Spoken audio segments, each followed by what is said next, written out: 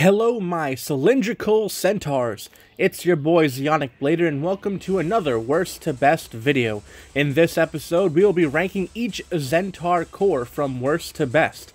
We will be ranking them based off their overall stats, their evolutions, and their place in decks. But enough talk, let's get on with the list. Number 5, Pyrus Zentaur. This guy starts off with mediocre stats and evolves with a 2-cost evolution with mediocre stats again. It has an underdog effect for double strike, but really it doesn't do much. With that low B power, it's really not going to win a brawl, and double strike isn't going to help win a brawl with Might and Mac. Number 4, Ventus Zentaur. It starts off solid with a magic shield, however its evolution is on the higher side, being a 5-cost, with its effect not being too great. It would be better if it boosted its own damage, but instead it reduces your opponent's, which can help you play Might and Mac, but it is more consistent for a boost to happen with your own Bakugan, since a Shadow Sneak is a huge threat. Number 3, Aurelius Zentaur. This guy is just a vanilla, he isn't anything special.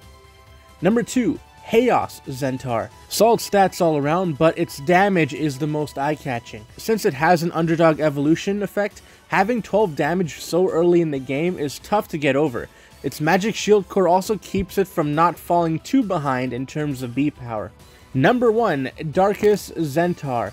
This guy's damage is crazy, and with a relatively cheap evolution, with Might and Mac, this guy can be a threat. Overall, a lot of these guys have high damage ratings. I'm more of a B power kind of guy myself, so despite having a cool design, I'm not really feeling Zentaur. But they aren't as bad as other Bakugan I have ranked in the past. Agree?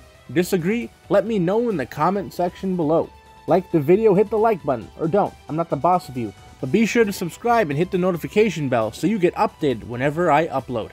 Until next time, see ya.